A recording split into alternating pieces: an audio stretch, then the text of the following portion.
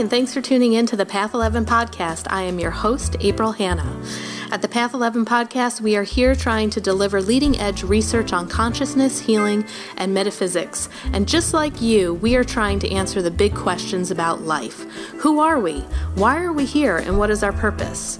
We hope by listening to our podcast, it will make each day you live on Earth a little easier to understand. And now for today's podcast.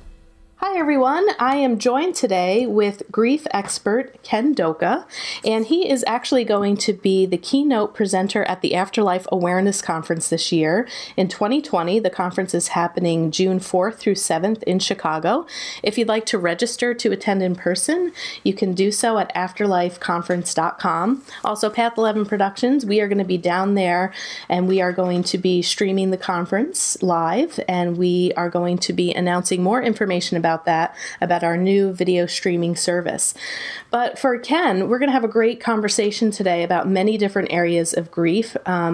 His accolades and bio would probably take about 15 minutes to go over, but he is an author of 27 books. He has sat on several boards, has won a multitude of awards for his contributions to the field of death education. He has been keynoted all around the world at many different conferences. He has appeared on CNN and Nighttime. He is also the senior consultant to the Hospice Foundation of America, and really is one of today's leading voices in end-of-life care, death awareness, and bereavement. His recent research on mystical experiences of the dying is opening doors for spiritual practitioners such as death doulas, mediums, and shamanic healers to offer their services in mainstream settings. He is also a professor at the Graduate School of the College of New Rochelle, and actually now retired professor. Oh, retired. Okay. Hey, congratulations there. Thank you. And is the senior consultant to the Hospice Foundation of America. So Ken, welcome. It's a real pleasure to have you on our show today. Thank you. It's a pleasure to be here. So when I was going over your background, I mean, it's like, where do you even begin to talk about grief? I mean, you have really touched upon many areas. And I was wondering maybe a way to start off with all of your knowledge through all of these years of studying bereavement and grief. What do you think is really the most important thing at this point in your life to really begin to educate people about? What's the key thing in dealing with grief and death and loss? Well, I think probably my most well-known work involves disenfranchised grief, which is the grief that isn't always acknowledged or recognized by others, maybe because the relationship isn't recognized or the type of loss isn't recognized. That's one of my areas. Another area is what we call grieving styles, which is work that I've done with Dr. Terry Martin from Hood College. And that work emphasizes, started out as a study of gender differences and then moved beyond that to just talking about different grieving styles that may be related to, but not determined by gender. And of course, my newest work, a book that's coming out in the coming November, is called When We Die, which is about end-of-life experiences that people have, extraordinary experiences that people have at the end of life, either as they are dying or in terms of grief. Okay, so those you would say are the three main areas. Those are three main areas. I've also done a lot of work with clinical care for people with life-threatening illness and other things, but those are certainly three of my major areas. All right. Well, let's talk about grieving styles. I think that might be something that our audience can relate to. Many people have said in many different ways and times that people don't grieve the same, and I'm sure that there is a difference in gender as well. So where can we begin with that? Well, I guess maybe just saying it's probably not that gender is one of the factors that affects how we grieve. We originally started out studying, Terry Martin and I, studying how men grieve, and of course really found that that while gender was a factor, culture was also a factor, socialization experiences were also a factor, their personality or temperament was a factor. So we talked about two different types of grieving styles on a continuum. One being a more instrumental style, which is more typical of what you might find in many men, where they tend to experience grief on a more cognitive and physical level. When you ask them about their loss, they'll say, I just kept thinking about it, or I felt like somebody punched me in the stomach. And when you ask them how their grief was manifest, they'll often say things, I really had to work through this. I really had to think through this. It was important for me to do things related to the loss, maybe memorial acts. And that's what helped them adapt. On the other hand, or on the other side of the continuum and this is a continuum, were people we called more intuitive, who often experience grief very much on a feeling, on an emotional level. That's how they expressed it. They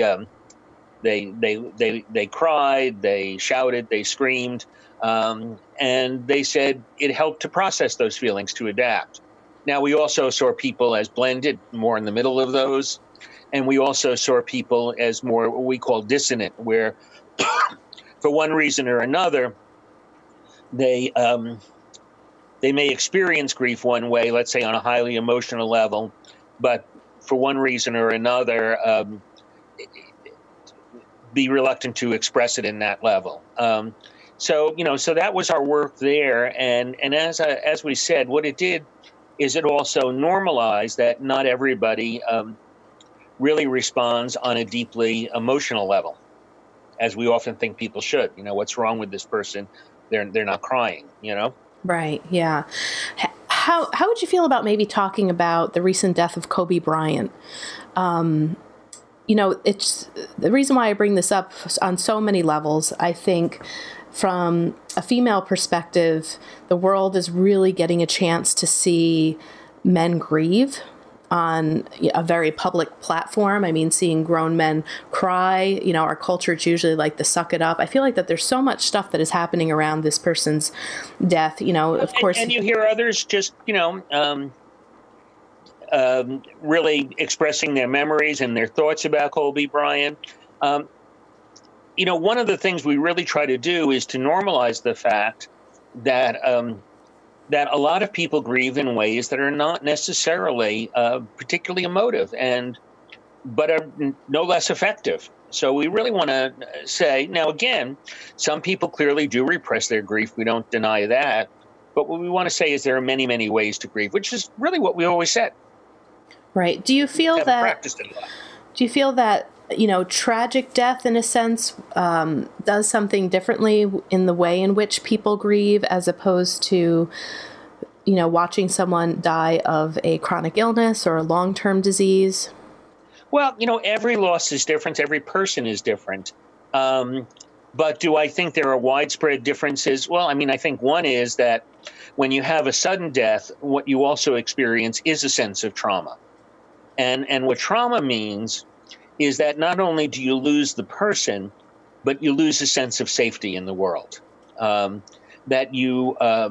what makes trauma a little bit different from other kinds of traumatic loss, different from other kinds of loss. In other words, the world seems unsafe. When somebody dies of a disease, even if it's an out of order, you recognize, okay, they've got a disease, they're going to die, you have time to get used to it. When somebody dies of a traumatic event, it affects us in another way. We experience the loss of the person, but we also may experience a sense of personal vulnerability. We acknowledge that we can't always control everything that happens. Right, exactly. And, again, just kind of going back to Kobe Bryant, too. How many times has he probably taken a helicopter ride, has been in a plane? Fear of flying, or a lot of people's fear of, death in a plane. But sure, but if you're one of those people who regularly rides a helicopter, which happens a lot in New York, where I come from, there's a heliport that drives people to various airports, avoiding the traffic and things of that nature. The next time you step, or the next couple of times you step into an helicopter, you may feel an increased sense of unease and an increased sense of foreboding. Right, exactly. Now, do you want to talk a little bit more about disenfranchised grief, just to, maybe this might be the first time that people are hearing this? Sure. Disenfranchised grief refers to losses that we have that are not necessarily publicly mourned, openly acknowledged, or socially sanctioned. So if we lose a spouse, everybody knows we're grieving. People come to the funeral. But if we lose, let's say, a person we're having an affair with, which was some of my first research in this area, you may have to keep that grief very private. Okay. When I was doing that study, I interviewed a secretary whose boss had died, and unknown to everybody in the workplace, they had had like a 5-year affair. And so she talks about going to the funeral with her coworkers, and not really, and nobody understanding, or she couldn't even express the relationship she had with him. And, and she talks about they're half joking. Okay, let's half hour. Is that enough? Have we shown our respect? Let's get out of here. Let's get a drink. And of course, she's deeply mourning, but nobody knows that. And she can let nobody know that. But there are all kinds of other losses. Terry Martin, who did some work on that one as well, talks about the fact that a significant number of married individuals experience divorces. And divorce is one of the significant life changes in which there's for the most part, no rituals to mark it. So you've had a significant loss, but your friends don't gather to mourn that loss with you, to acknowledge that loss with you, and you basically grieve alone. That's a good point. Yep. And maybe because the other person is still alive, and it's anticipated that you will move on, or, there's plenty of fish in the sea. It may not be addressed or really given the space that it needs to be given. I think anybody that has ever been divorced would really say, gosh, it feels like I am mourning the loss of someone that has died. It feels very similar. You are mourning a loss, and it on a lot of different ways. So yes, definitely. Yeah. So, how about, let's talk about, how do you integrate the talk of spirituality into this? I know that you're going to be the keynote speaker at the Afterlife Awareness Conference. Terry brings a lot of science, a lot of, well-educated presenters like yourself. And then she also, has shamans there and psychics and mediums and things of that sort. So how do you kind of talk about the blend of grief and death and spirituality? Well, one of the things that I'll be speaking about is, as I said, some of my work on these extraordinary experiences, and I'm very upfront with it. I've been in the field for 40 some odd years, actually 49 years, almost a half a century. I've been involved in this work, clearly we acknowledge that people have all kinds of experiences. We talk about, for instance, near-death awareness, near-death experiences, post-bereavement experiences where people have a sense of the presence of the person. I'm a Lutheran clergyman as well as a clinical sociologist. I don't always understand these, but we can't deny that these are experienced by huge numbers of people. So I think it's always interesting to say, okay, we have to be open to these. We have to work with these when people have them. We have to see how they process it and what this experience means to them in terms of their own illness or their own grief. So spirituality is inherently a part of how people make sense of these. And do you have a specific story or something that you'd like to share that was pretty significant for you? Sure. One of my most powerful experiences, and this is what I call post-bereavement experiences, what some people call extraordinary bereavement experiences, what other people call after-death communication. I tend not to like the latter two because, I don't know that we're willing to say it's communication. That seems a little bit of a jump. And in terms of extraordinary experiences, they're really not that extraordinary. Research has shown 60 to 70% of individuals have these experiences after a loss.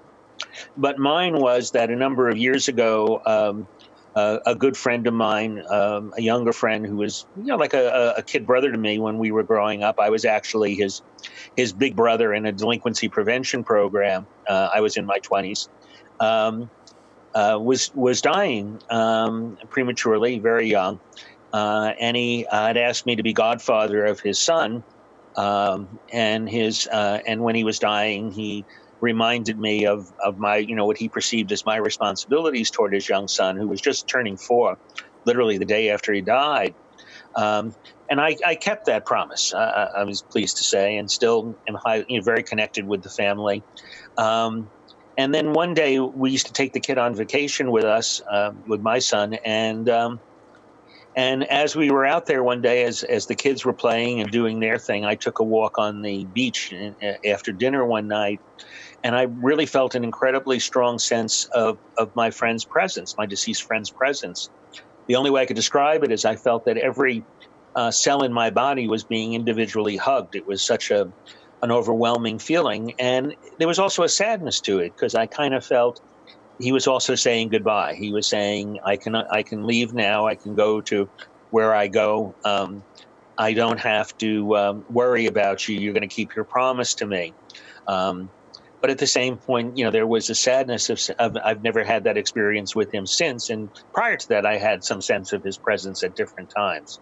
So again, doesn't fit in easily with my scientific framework, doesn't fit in easily with my spiritual framework. But there we go. It's an experience that I had. Yeah, and I'm always questioning those experiences as well.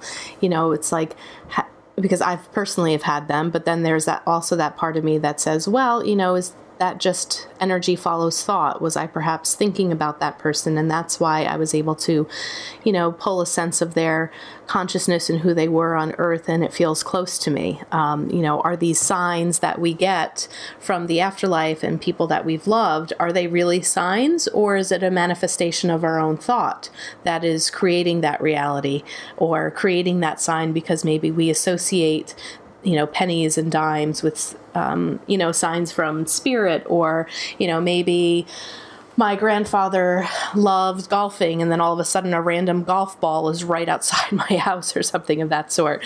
Do you have any thoughts about that? Is it really, are these really signs, or is this more just consciousness? If you were counseling with me, I would say, I guess as a counselor, I don't have a need to really either debunk that.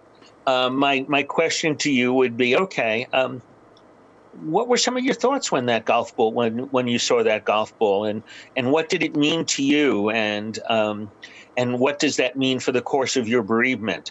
I think you accept the experiences that people have without necessarily overanalyzing them or judging them.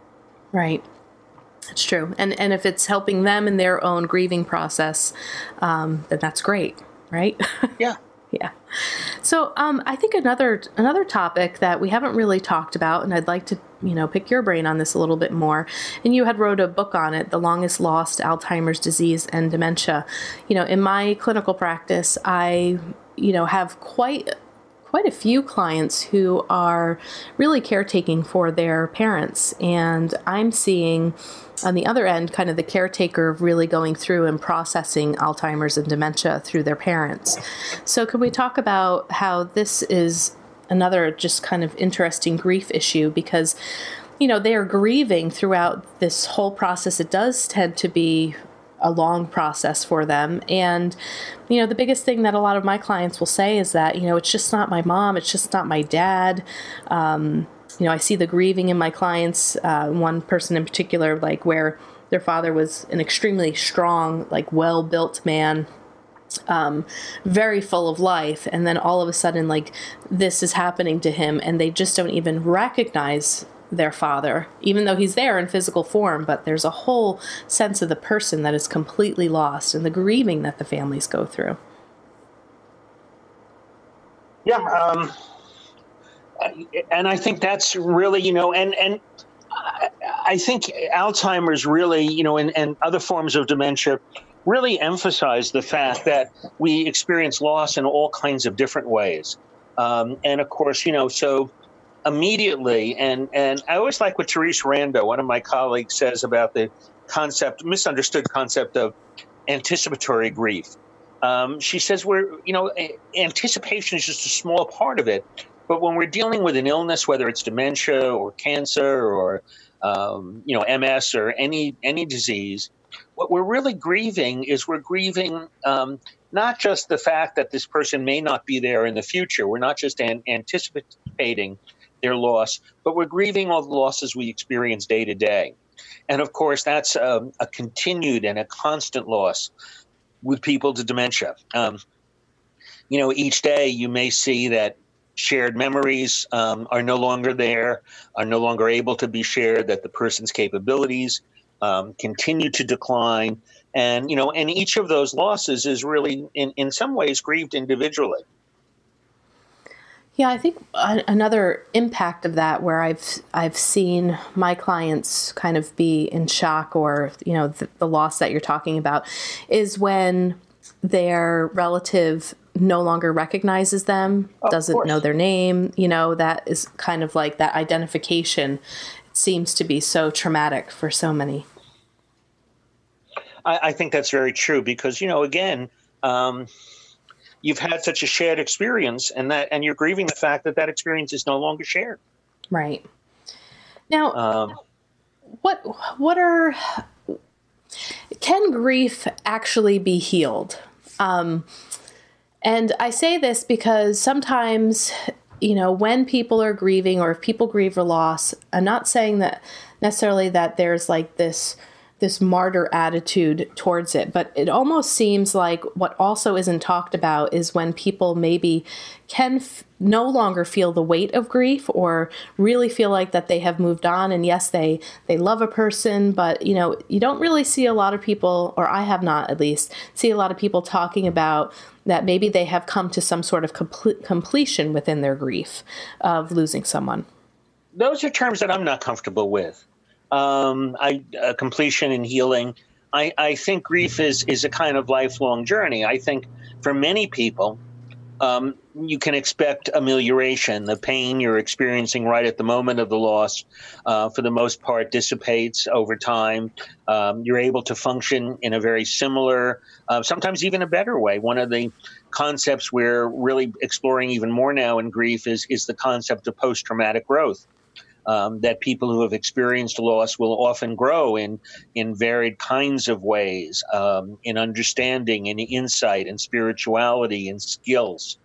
But that doesn't mean that there may not be years later that you may experience moments when you acknowledge your loss. When my grandson was born, the first thing I did almost intuitively was to try to call my father, and then recognizing he died approximately a decade earlier. So at that moment, I missed him a great deal. And now that doesn't mean I had complicated grief. It doesn't mean I was in chronic grief or perpetually mourning.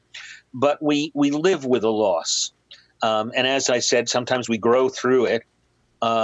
But it doesn't mean that even years later, there are not going to be those moments when we look back and say, wow, I remember Dad, I remember my spouse, I remember my child, whatever that was.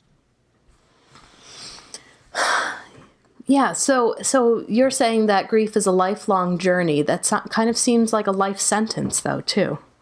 No, it's not, because it doesn't mean, again, we're in perpetual mourning. Okay. But it just validates the fact that there are going to be times and there are going to be moments throughout the years when you have pangs of grief, and that's very normal and very natural. One of my cases was a woman who came to me.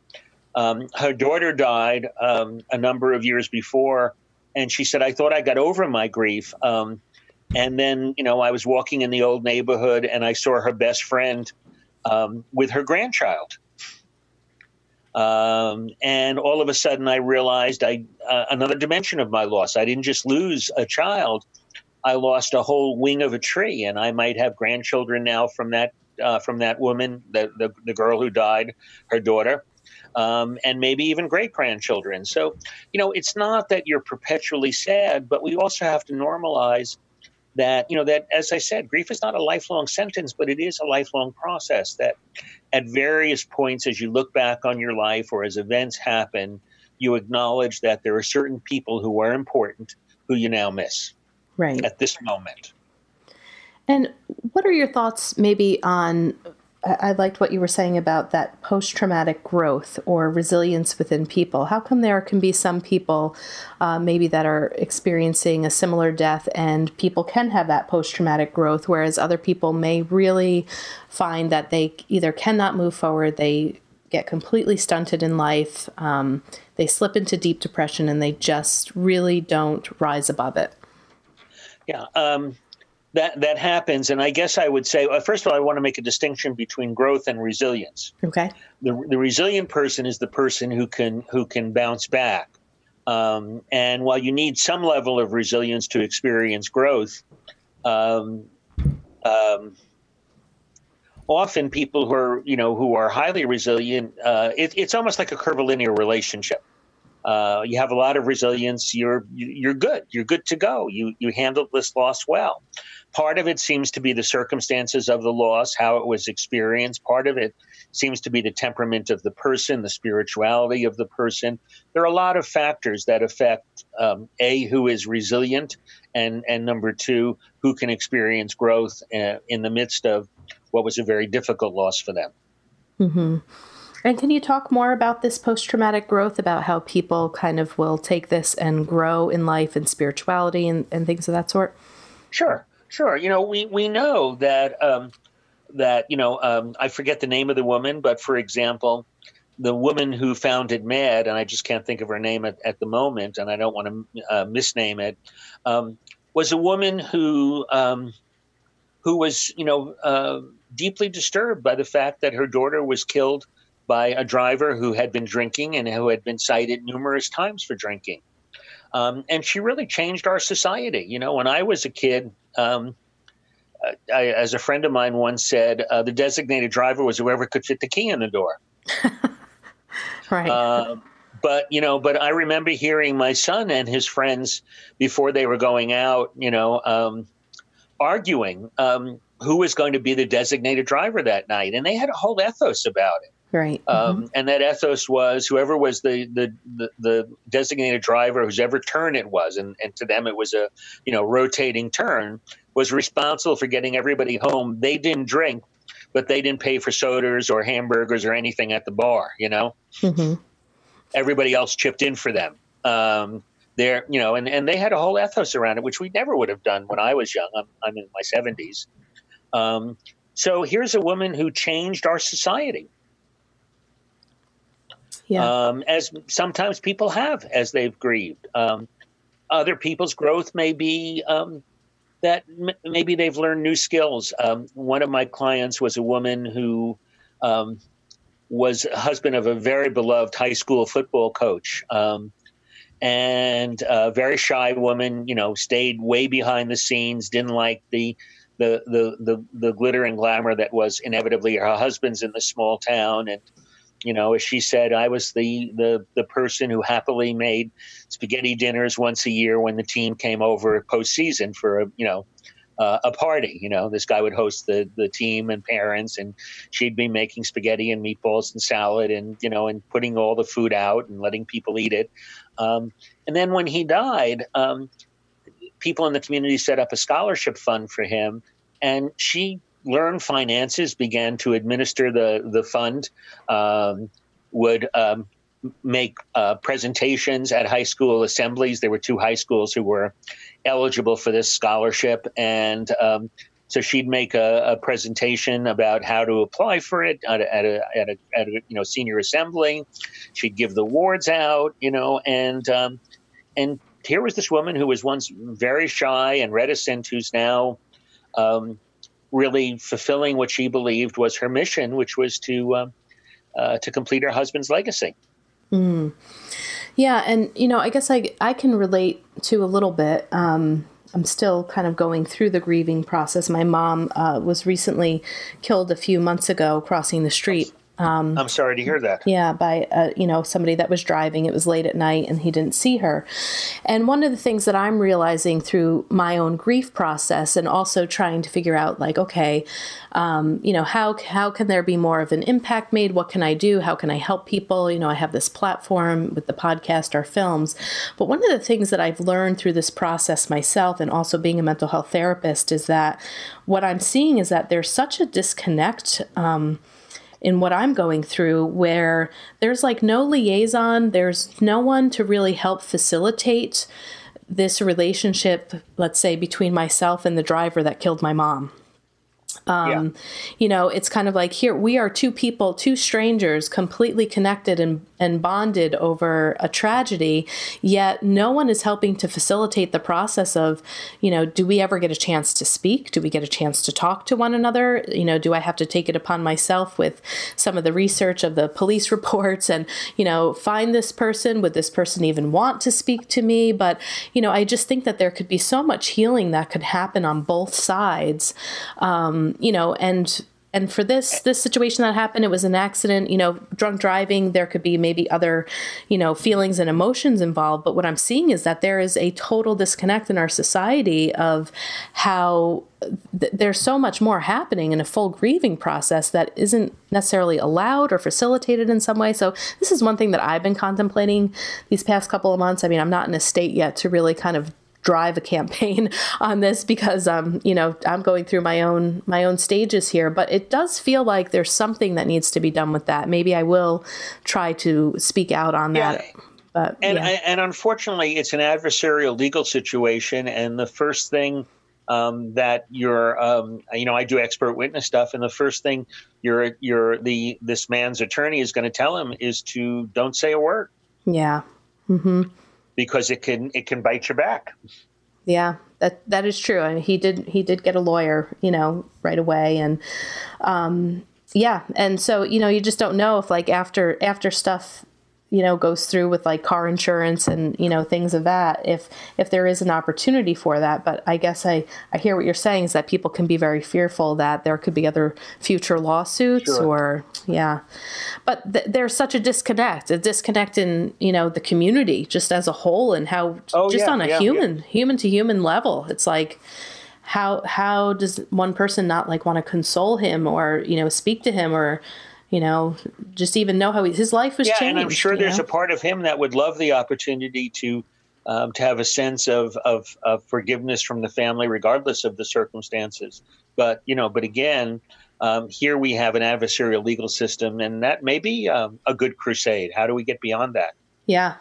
And maybe where those conversations can happen, where people feel safe, where it doesn't feel like that there would be any repercussions or, any other legal actions that are taken. But, when we're talking about grief too, let's take this example. This man is probably also grieving in some ways that other people wouldn't normally take into account, Sure. I often talk about that as one form of disenfranchised grief. There you go. Yep. Perfect example. Well, Ken, I'm really looking forward to actually meeting you in person. I think you're going to just have an awesome keynote presentation for the Afterlife Awareness Conference. If people would like to book you for consultation or to have you come and speak at their event, where can people find your information? I have a webpage, drkendoka.com, and they can also email me at kndoka@aol.com. Great. Just 5 letters. Everyone wants to add an E or an A. kndoka@aol.com. All right. And for those of you who would actually like to attend the Afterlife Awareness Conference, head on over to their website, afterlifeconference.com. We are going to, in the next upcoming months, we're going to have most of those speakers highlighted on the Path 11 podcast, so you guys can get a feel for who will be there. It is an amazing conference. I can't even tell you guys enough. I have been blessed for the past 2 years to be down there filming it, but I have taken all that I have learned watching while I was filming into my own grief experience. So I would highly recommend this to anyone. So Ken, great to meet you. Nice to chat with you. Thank you very much. Thanks for listening to the Path 11 podcast today. I hope you all enjoyed this show. And if you haven't checked out our Patreon page, I'd like you to do so because we are going to start putting some content over there that is only for our Patreon subscribers. You can get content for as little as donating $1 a month, and it could just be a one-time donation. We have other freebies over there that you can get depending upon how much you would like to donate. And again, it could be a one-time donation, or you can continue to keep your subscription on a monthly basis at that donation level. But I just put my MBT immersive experience, which was a 4-day intensive meditation training in Tennessee with physicist Tom Campbell. I was listening to binaural beats, going to altered states of consciousness, having out-of-body experiences and life-changing experiences that I was able to bring back for myself, for my clients, for my friends. That was just out of this world. So if you would like to listen to that, I'd like you to head on over to path11podcast.com. You're going to see an orange button that says Patreon. Become a Patreon today, and you can have access to that podcast. And I would like to remind you to head on over to path11productions.com and check out the membership that we have for the Afterlife Awareness Conference. We have over 25 hours of footage with amazing speakers like William Buhlman, Thomas John, Terry Daniel, Suzanne Geisman, Suzanne Northrup, Linda Fitch, Austin Wells, just a few people to name off that were amazing. These workshops are just so valuable. So I think that you would really enjoy it. It's also a great thing to think about to maybe give the gift to somebody who is struggling with grief. If you are looking for resources, this is a great conference to send people to check out. And thanks again for listening today.